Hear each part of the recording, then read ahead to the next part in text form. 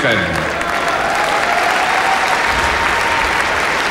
Well, here's Yulia Lavrenchuk of Ukraine. She is 18 years old, from Kiev, and she is the 1997 Ukrainian national champion, moving up from third place a year ago. She was 17th in the world last year in Edmonton.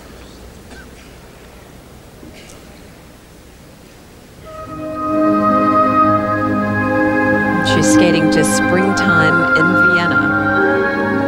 Her costume looks very appropriate. And it is springtime outside.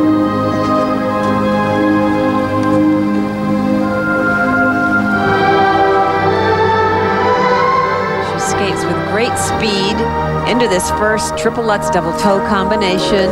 Whoa, she got good height. Didn't hold on to the landing, but did the double toe after with a few turns in between.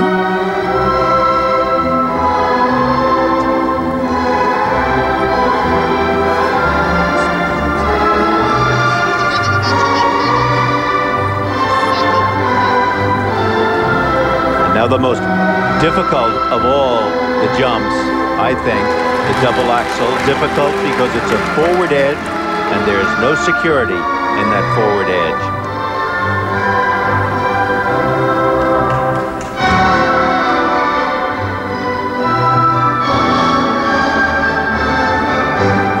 But one of the things that I think hurts this young lady is the back position right here. See the way she is pumping up and down.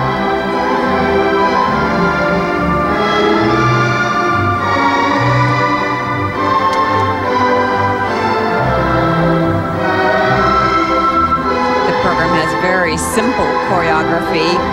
All it is crossovers in between the jumps and the spins. Very, very simple. And see the way she pumps her back. That, I think, is very distracting. Obviously, she never saw John Curry skate who could make that look like a work of art.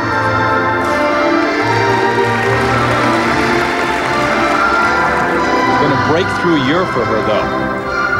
A pleasant backspin, a pleasant layback. Yes.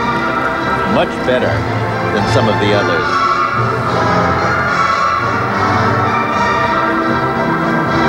If you caught the European Ladies Championships on ABC earlier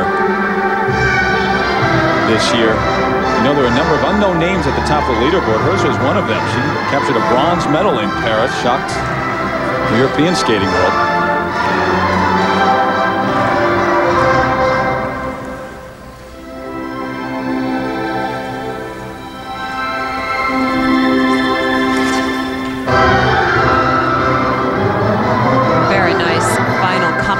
Spin.